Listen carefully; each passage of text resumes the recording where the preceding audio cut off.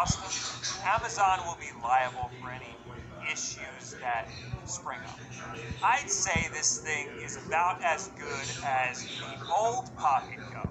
The old Pocket Go is much smaller. It runs games at about the same quality, but has some screen tearing issues if you have the old firmware.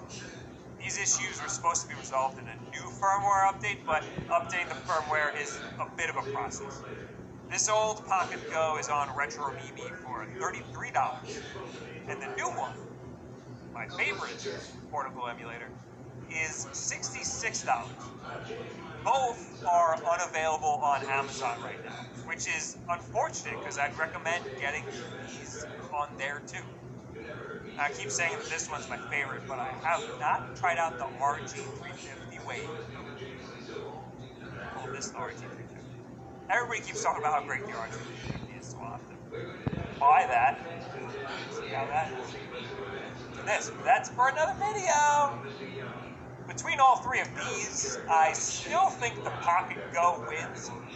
It runs everything better, the screen is nicer, the emulators are more optimized, and it has fast-forward hotkeys in some of the emulators. And it